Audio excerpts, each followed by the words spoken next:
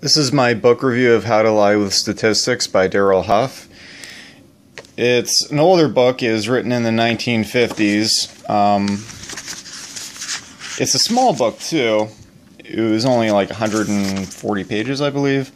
But yeah, written in the 1950s. You can tell by the illustration. A lot of the wording is dated. For example, African Americans. They're not African Americans in this book. They're blacks.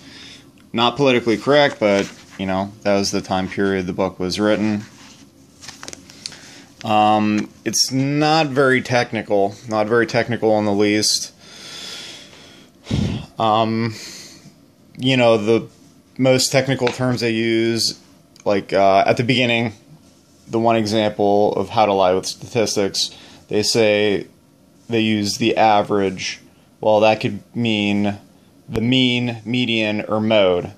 So mean, median, and mode, that's the most technical terms they get into. Like, they don't even talk about standard deviation, matrices. They don't even talk about stuff like that.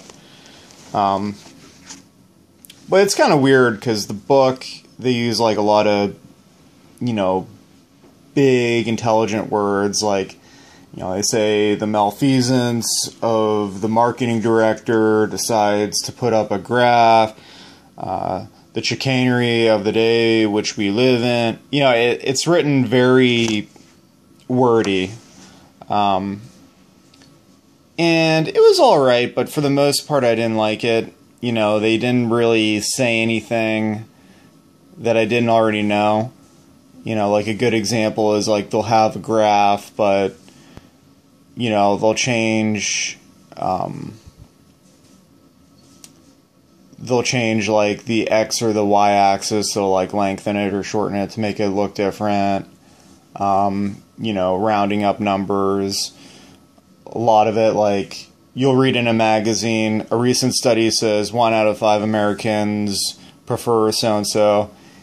And it's, they're explaining why it's BS. Like, obviously it wouldn't be a rounded number. The sample size, especially for something like a magazine or something that's not very scientific, their sample size is probably really small. They probably only asked 100 people. They talk about like, well, that's, not being honest with statistics. They also talk about cherry picking with statistics. A lot of pharmaceutical companies do that when they send drug reviews to the FDA. They have so much money to burn, they'll do a bazillion studies, and then they'll only use the ones that have, a non-falsifiable hypothesis, 95% or greater. So, that's actually easy to do if you do a crap ton of studies and you cherry pick them.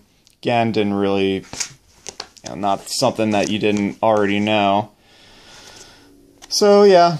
Not my favorite, but it was alright.